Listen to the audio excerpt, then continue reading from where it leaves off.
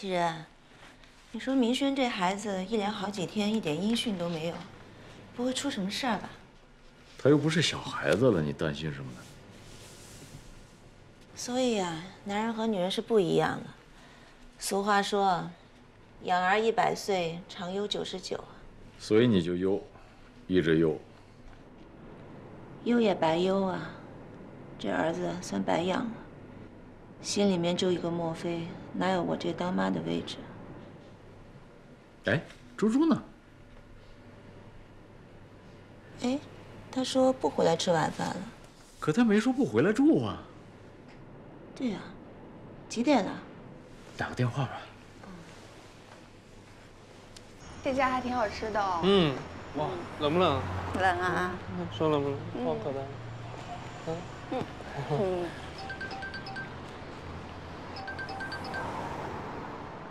你等我一下啊。哦。喂，姑妈。你在哪儿呢？这么晚了还不回来？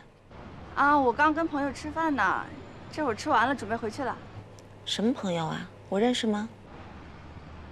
啊，就是那个模特公司的朋友。行，那你早点回来。一个女孩子，你在外面我们会担心的。知道了，放心吧，我就回去了啊。你跟谁打电话呢？谁呀，猪猪？你赶紧给我回来！啊，姑妈，我。姑妈。姑妈，完蛋了，怎么办？我得赶紧回去了。啊，哎，我送你啊。怎么了？我听到一个男生的声音，好像是那个莫非的弟弟。莫非这弟弟？怎么回事啊？咱们这2个孩子，总跟他们家的人搅在一起。是啊，这也许说明他们家的孩子优点很多。什么优点呀？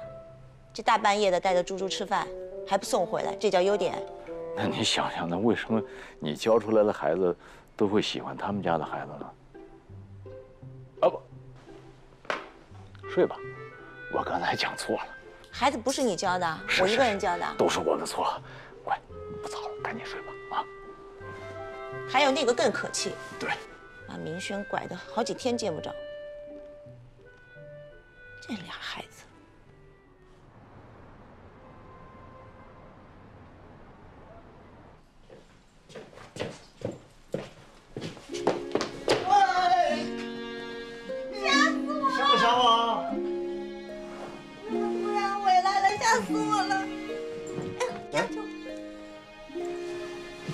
在家里穿这么多干嘛？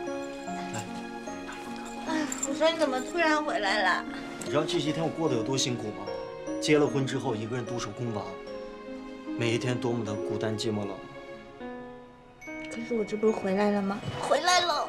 就是今天一开门，老婆在房间里，这感觉好幸福啊！我也感觉很幸福，终于见到你了。哎，之前怎么说呀？是不是应该好好的补偿？是不是啊？哎，还想跑是不是？哎。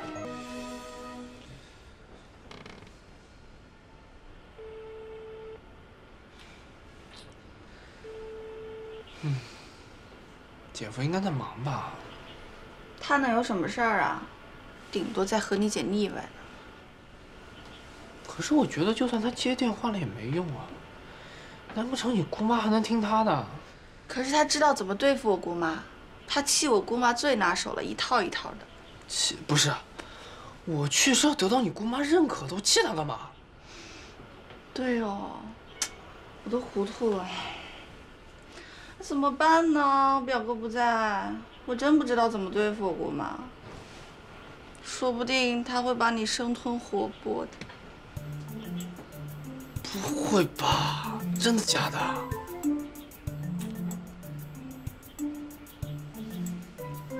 要不我们私奔吧？私奔？啊，我们离开了上海，就没人管得着我们了。走。哎，你等一会儿，不是，露珠，我们是要好好谈恋爱，还要往以后长远发展的，怎么能私奔呢？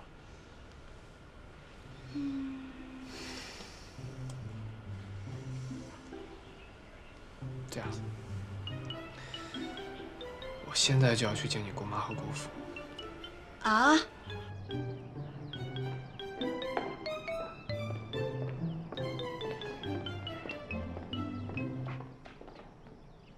他们都在啊？都在啊，我姑妈每天都在家。我姑父最近身体不太好，也很少出门。而且我刚刚偷偷问过姑妈了，她说我姑妈最近心情不太好，非常暴躁，动不动就嚷嚷。这么恐怖吗？怎么了？你不敢进去了？你要不敢进去，我们就私奔。别再说私奔了，给你姑妈听见我就死定了。那你到底进不进去啊？进。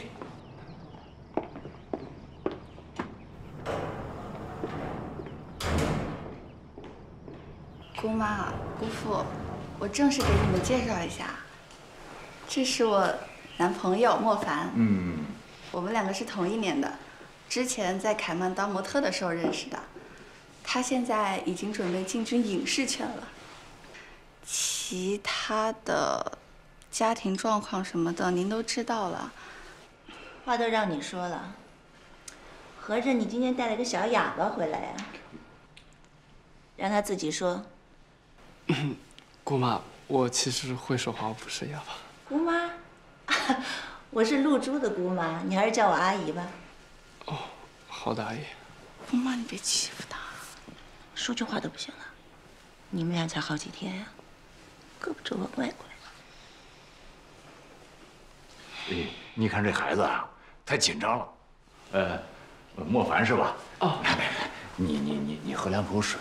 你不要紧张啊！哎，你坐下，坐下。你这姑妈呀是刀子嘴豆腐心啊，她说什么你听着啊。谢谢叔叔。我就开门见山吧。猪猪呢，从小命不好，父母去世的早。虽然她是我的侄女儿，但是我跟她姑父也是从小把她带大的，在我们心目中，她就是我们亲闺女。所以猪猪的一切事情都由我们做主。我们觉得呢，两人还可以，前提是只要这个小伙子喜欢猪猪，然后猪猪也喜欢他。我还没同意呢。啊，孩子的事情让孩子自己决定。你看我们那时候谈恋爱的时候，你爸妈不也不同意吗？再说了，明轩的事情我们得吸取教训。姑父说的对呀，宠着你惯着你都说的对了。这么多年我白养活你，小白羊。姑妈你不要生气嘛。人家都说女儿是父母的贴心小棉袄，我虽然不是亲生的，但我怎么着也算得上是件棉背心吧。就你嘴甜。我知道姑妈你是担心我怕我吃苦，可是我现在已经长大了，我分得清谁对我是真心的。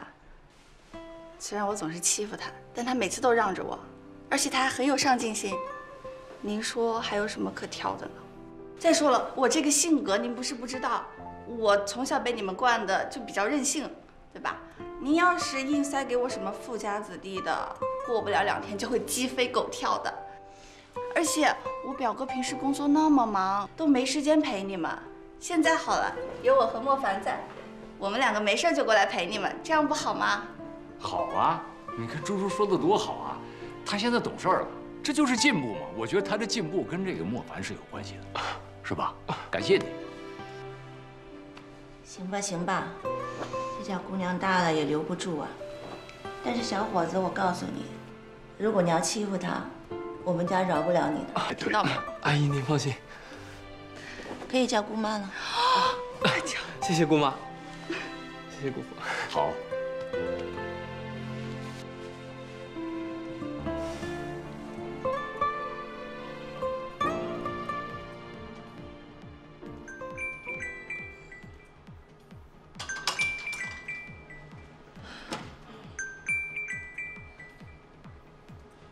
喂，小雨。哎，小梁，最近忙什么呢？看你朋友圈没什么动态。我在健身呢。啊，那这几天有空了，出来喝一个。心情不好啊？没有，这不是想你了吗？行，把地址发给我吧。哇，这个店可以啊！你看这绿的。Hello。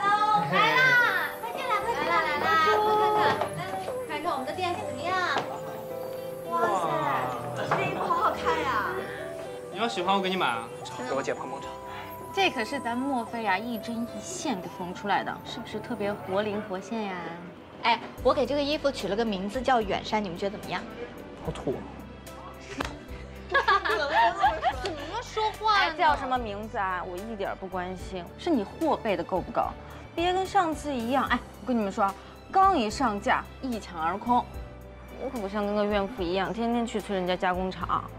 可是你也知道嘛，这种衣服呢做工很复杂，而且所有的布呢都是草木染，这是限量版，物以稀为贵啊。那咱们多备几件也可以啊。哎，不行，我让程阳帮你做，怎么样？不是，怎么程阳还没到啊？我给他打个电话啊。手机呢？手机。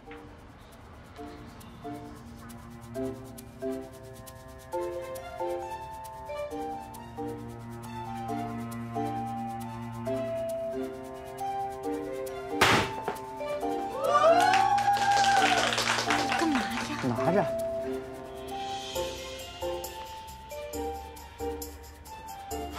我有点紧张，手心都说麻了。紧张什么呀？你怎么不早跟我说，让我准备一下呀？你看我天天穿这个。那个，多多，你，我愿意。别，我愿意。我建议，这2天我一直在忙着求婚的事儿。我刚才在外头啊，想了很多话要跟你说，结果一进来身上都忘了。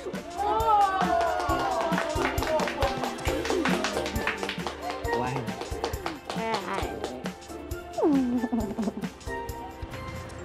真替多多他们开心，这样他们就圆满了。赶紧说，他们俩这些年啊也不容易啊。也终于定下来了。啊，你可不知道我瞒多多瞒的有多辛苦，好几次我差点就说漏嘴了。看给你辛苦的啊！当然辛苦了。一天想的事儿可多了。不行啊。不过一看到他们这个样子啊，就很开心。你看这样下跪，然后多多那个状态啊，又搞笑，又感动。有我跟你求婚的时候感动吗？没有啊，当然是你感动啊，你的最好。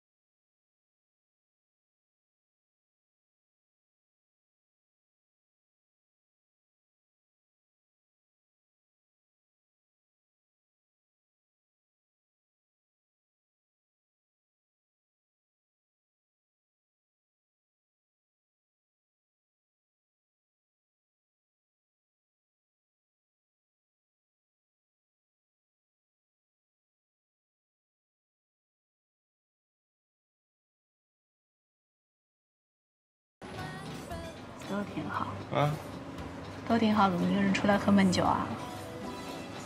这不是想跟你聊聊天吗？咱们俩聊聊天。那你不会心里还想着莫非呢吧？我想他干嘛呀？人家现在那么幸福，是吧？提他干嘛呀？来喝一个，喝一个。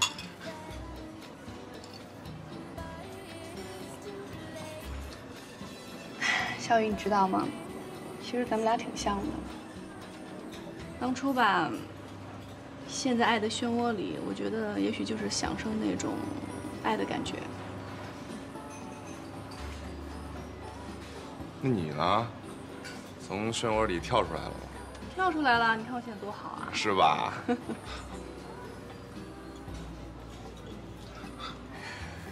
其实，你别不承认啊。我觉得你对莫非难以释怀，也许就是因为你的不甘心。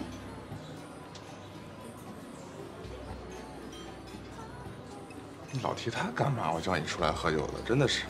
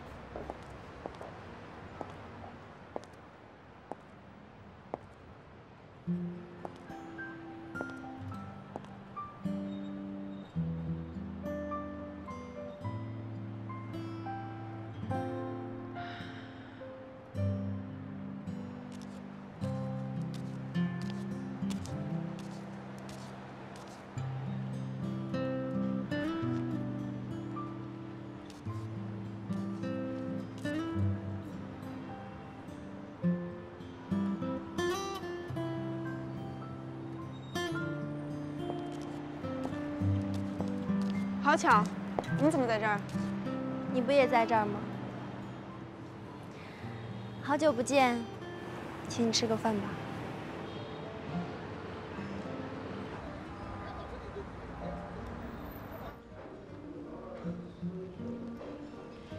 你在那儿躲多久了？我没躲，我就是顺路，顺便看一下。佳熙啊，我们都到这个地步了，你就不能坦诚点吗？反正我不是路过，我就是专门去看墨菲店的。看到了，心里好受了吗？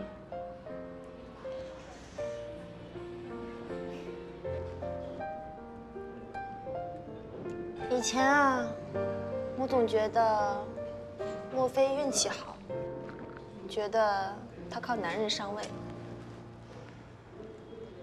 发生了这么多事儿之后，我才渐渐的明白，他是一个很执着的人。他热爱服装设计，所以他一心一意的去做，他成功也是必然的吧。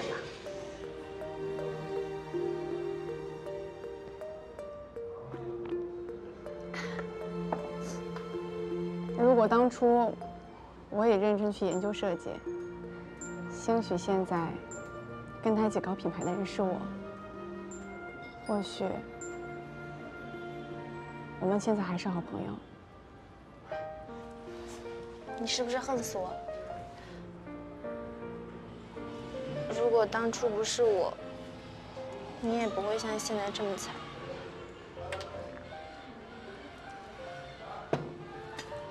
嗯，恨死你了。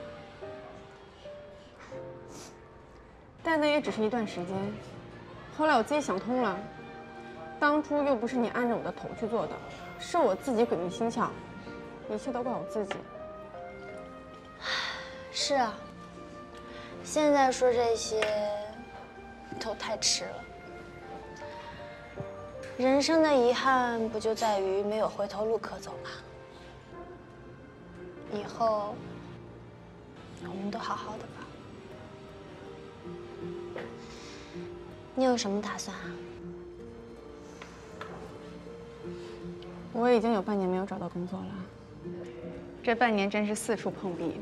前些日子我还厚着脸皮去找潘素老师，可是他还没有办法。所以我想通了，我要离开上海，换一座城市，或者去山村支教。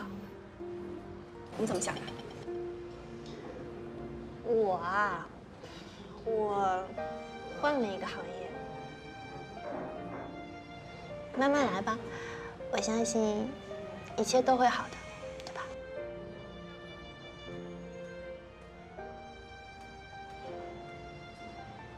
谢谢。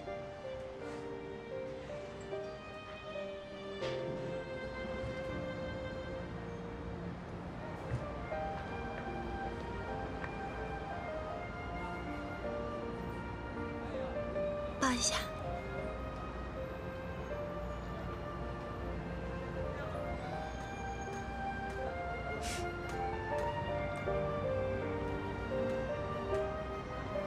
走啦。嗯，拜拜。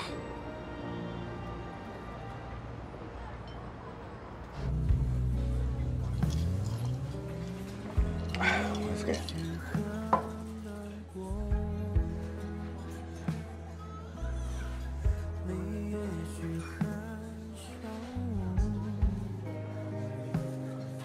恭喜你提前杀青了，我续集背景的角色，独角戏全给我。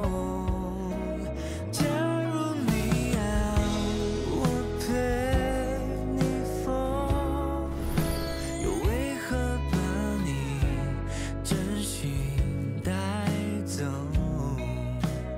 一个宇宙让我失踪，也不再打扰。祝你长命百岁，富足有余。跟他比，真的那么差吗？你是一个非常优秀的设计师，也是一个很仗义的朋友，从各个方面比，你都不比他差。可是感情的事情是没办法用来比较的。我承认，我很欣赏你的才华，可就是这样，仅此而已。你对我来说，只是一个很棒的朋友。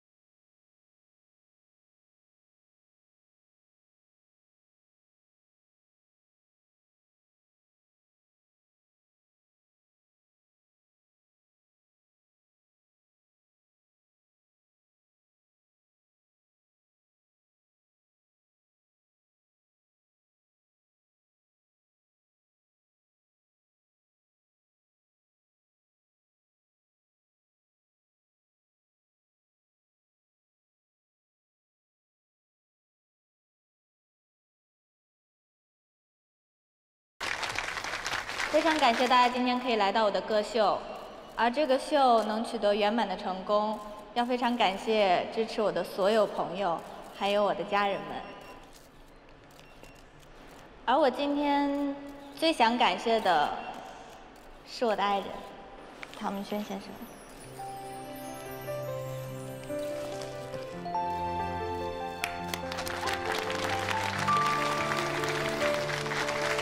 红姐，宝贝。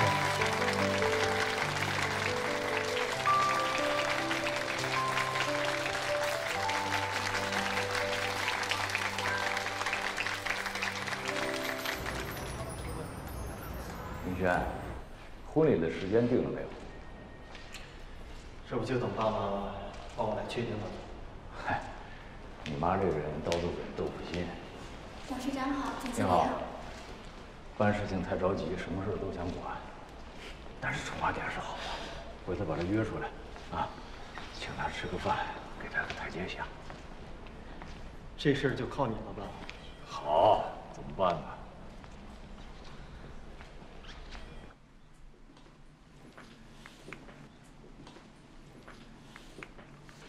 想说什么？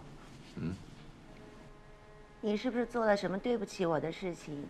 今天这么殷勤，请我出来吃饭呢？我怎么会做对不起你的事情呢？我是宠妻狂魔，就是吃顿饭嘛。来来来，别以为我不知道。你不就想让我认这儿媳妇儿？今天摆了一桌鸿门宴吗？你看，你这话说的，老夫老妻的了。再说都是自己家人，那怎么能是鸿门宴呢？我就是不甘心。你说咱们家孩子多优秀啊，怎么就被那大模特的一对儿女给拐走了呢？当然了，你的儿女都是优秀的，可是现在孩子长大了，不能老是把他们当成一个小孩去看，对吗？再不是小孩子，还没长大呢。没有人生经历和阅历，等恋爱的激情退过以后，他们才知道生活原本没有他们想这么简单。生活原本就是美好的，应该是快乐的，就像你现在过的每一天一样啊。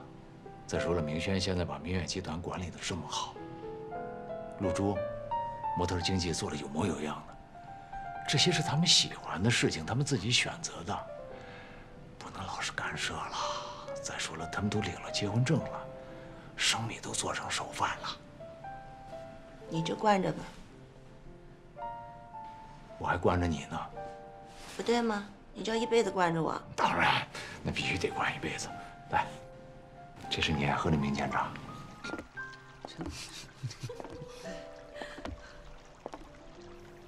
就要见我爸妈了，怎么样？我紧张。紧张什么呀？我父母挺好的。来了。哎，你妈一直在等你们。阿妈好。赶紧坐，赶紧坐。来。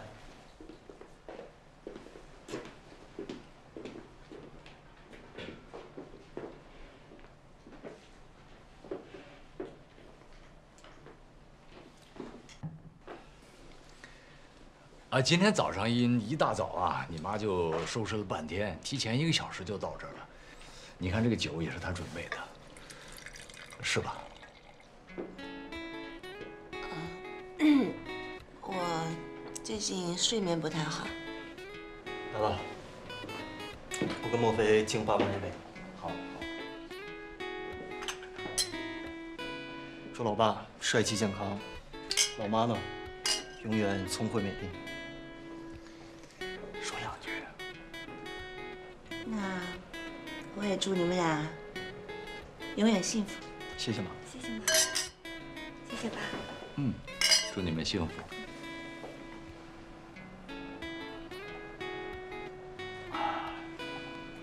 来，坐下吃饭，坐下吃饭。街角拐弯的那个服装店，你不是看上一件衣服吗？我也没法替你参谋。今天莫非来了，对吧？他正好可以替你参谋一下。刚好吃完饭，那个莫非陪妈去逛了啊？对。妈，我陪你去。你知道是哪家服装店？就那一排那几家，一个蓝的，一个花的，他不知道选哪一件。你觉得你妈适合穿哪件？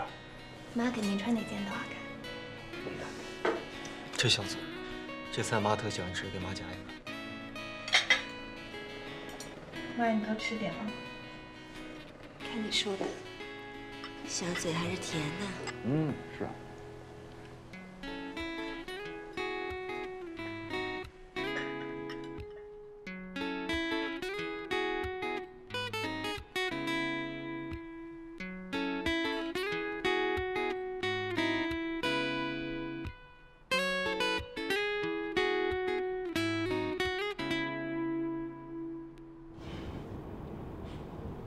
哎，我说办个婚礼原来这么麻烦呀！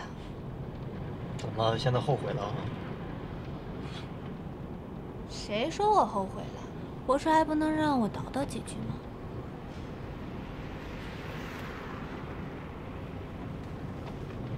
哎，老婆，你说咱俩是不是明天应该把咱们俩各自设计的婚礼礼服拿出来，好好的 battle 一下？还 battle 一下？哼！哎，你现在带我去趟店里吧，我有东西落在那儿了。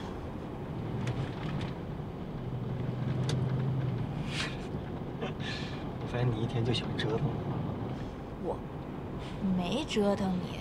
行了行了，那行了，为老婆服务是我的使命。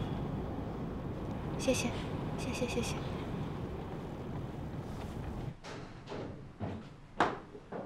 老婆，你这么晚带我来这儿干嘛啊？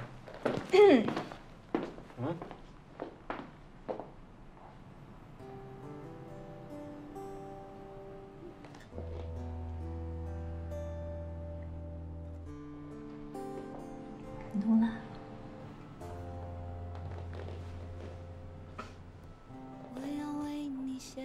你怎么把我衣服偷回来了？你什么时候发现的？我早就发现了。我知道你打算结婚的时候穿，所以呢，就做了一件风格差不多的。怎么样，满不满意？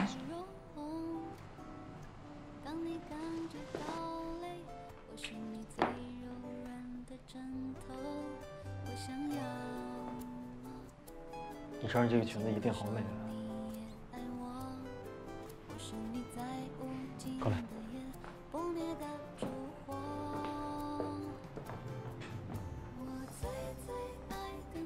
你知道为什么设计这件礼服吗？我想听你说。你肯定知道就不想说。咱们两个是因为速修而结缘。哦，这是我的本子。我们这个仙鹤现在已经注册商标了，是有专利的。你们这个仙鹤标志是注册了，可是仙鹤注册了吗？好，那还给你。喂，跟你说话呢。你过来找人办事，连个招呼都不打，是不是很没礼貌？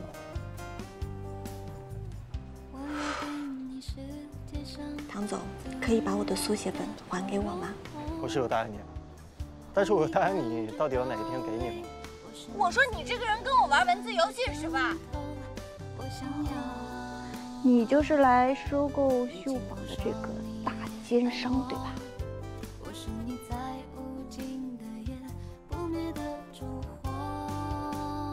干嘛呀？谢谢你哦，遇见你正好。我也谢谢你，这是给我惊喜。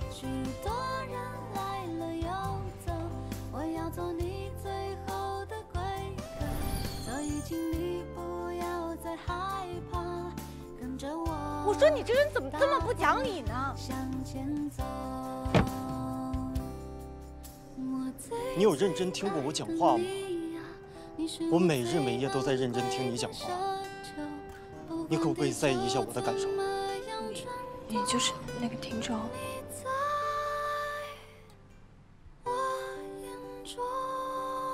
我不能保证你在巴黎的每一天都是晴天，但我希望这些灯可以照亮你的每一个夜晚。原来他是喜欢我的。我就这样孤独的一个人活着，没有一个真正聊得来的人。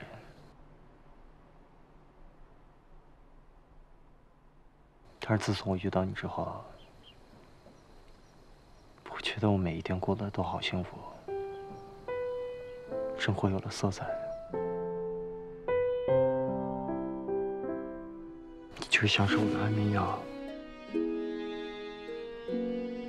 每一夜为我助眠，每天都可以做好梦。谢谢你。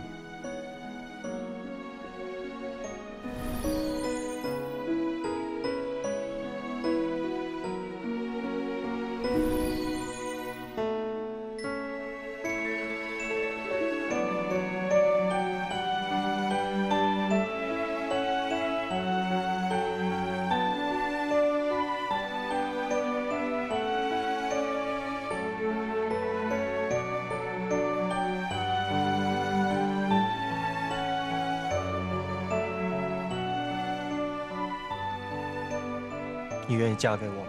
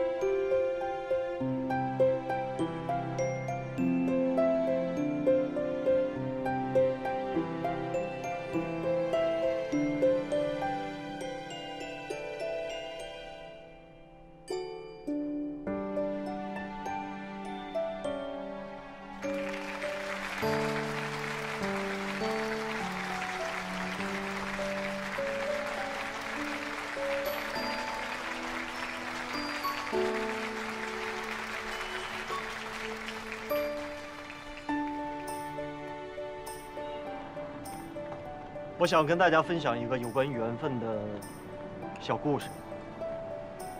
在我小的时候，10岁的时候啊，我是第一次来到现在我们办婚礼的这个场景。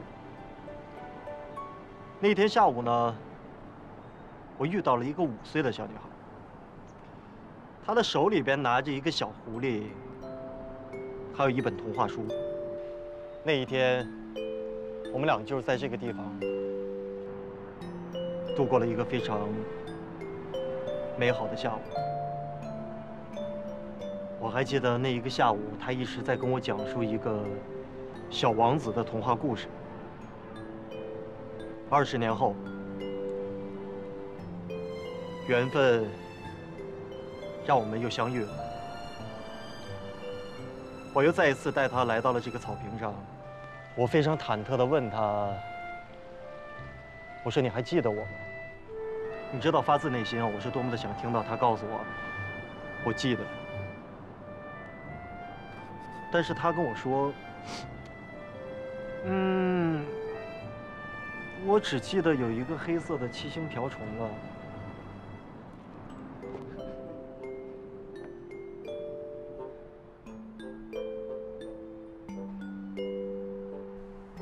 为什么不早点告诉我？早点告诉你，不就没有惊喜了吗？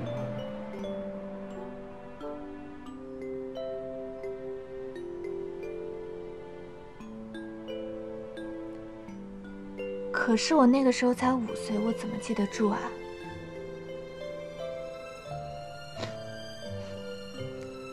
今天这一切，感觉像是做梦一样。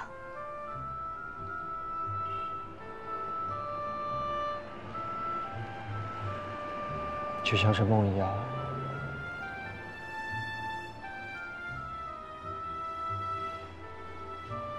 我们两个是用了20年的时间，从梦里走到了彼此的身边。我们相遇，再到我爱上他，直到今天，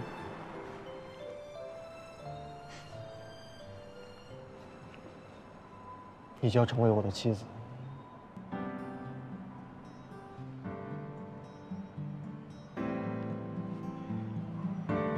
从今天以后，我是汤先生，你是谁？我是你的唐太太。老婆，我爱你。